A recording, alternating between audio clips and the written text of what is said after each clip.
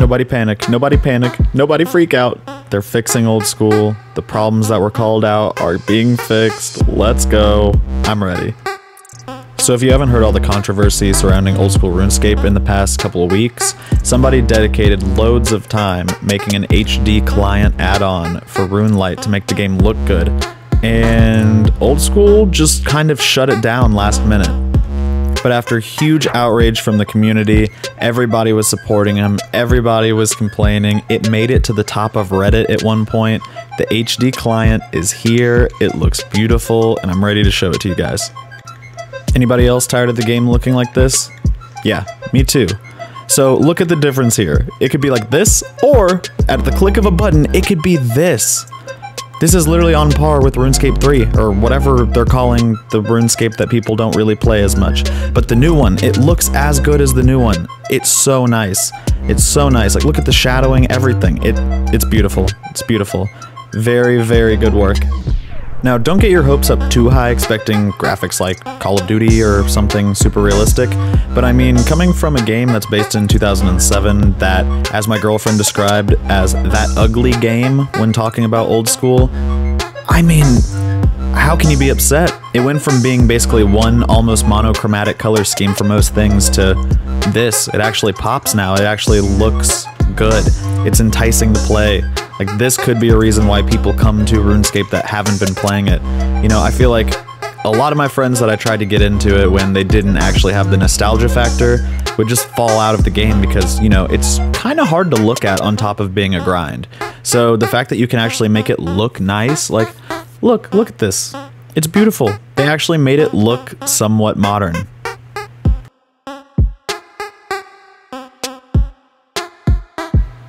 I'm curious to see as time goes if this will increase the player base at all, because, I mean, it actually looks like an inviting game now.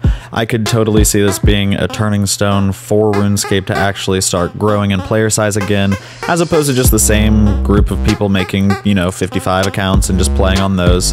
Not saying the RuneScape community was dying or anything, it definitely has a hardcore following, but you know, it would be nice to get some new players introduced to the game, maybe, you know, fix the economy of the game a bit.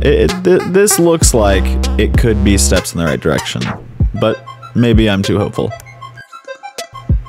Alright, I'm gonna speed it up just by about 50%, just so I can show you, like, look at this. Look at this. It actually looks so nice. I'm just going to show you the difference in the graphics on and off again one more time. And then after that, I'll show you guys what settings you want to download and how you want to add that plugin on if you actually are using Runelite.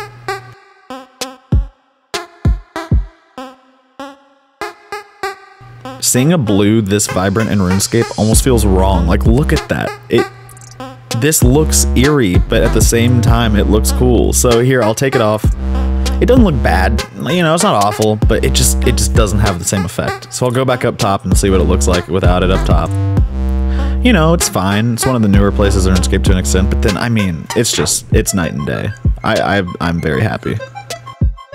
Over here by the entrance to Temporos, just showing you guys a different area just so you can see the effect of it in, like, the desert landscape or just, you know, other areas, so it's not just one spot that I show you guys in the video. But the main point of this is I'll show you how to add the plugin. It's the one at the top, the 117 HD. So you're going to want to open up your little tab arrow to the side and then click the plugin hub at the bottom, and it should be in the top couple for suggested. For me, it's at the very top, as you can see. And then you'll just install that plugin and turn it on. And then there's also the settings wheel if you want to increase the brightness, which I'd suggest just increasing it a little bit, because places like Catacombs of Karloom, or however you want to say that, like places like that are a little dark. So for stuff like that, it's not bad. I turned on shadows and everything, which I think does add just another dimension to it looking nice. If your computer can't handle running the spec super crazy, then, I mean, don't worry about it. But, for instance, I'm playing this on a laptop right now to show you guys, and it's a couple-year-old laptop. It's nothing spectacular, and, I mean, it's a gaming laptop, but it's still running very smoothly, so this doesn't really seem to hinder performance. Maybe if you're out there PKing and every little tick counts, don't do this, but as far as I can tell, it runs perfectly smooth.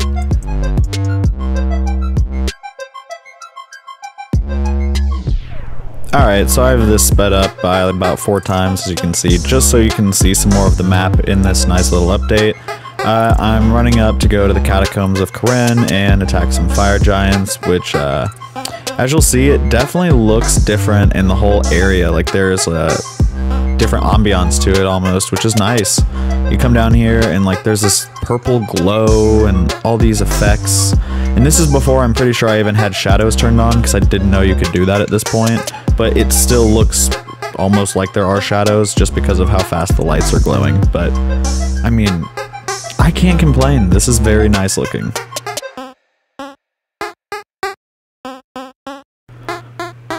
So yeah, I'd like to know what your guys' thoughts are on it. Do you like the update? Are you glad that they finally added it?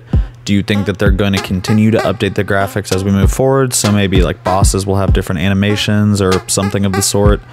Do you also think that this would maybe add some kind of intrigue to the game from people who aren't already interested in it? Or is it just going to stay about the same, but the people who play it are just going to be happier? Either way, I don't see any negatives to this so far. Very excited. Thank you, Jagex. And most importantly, thank you guys, the viewers, whoever is out there watching. Be sure to like, comment, and subscribe, as it does help me as I'm trying to grow this channel. Thank you guys so much. Mwah. Love you.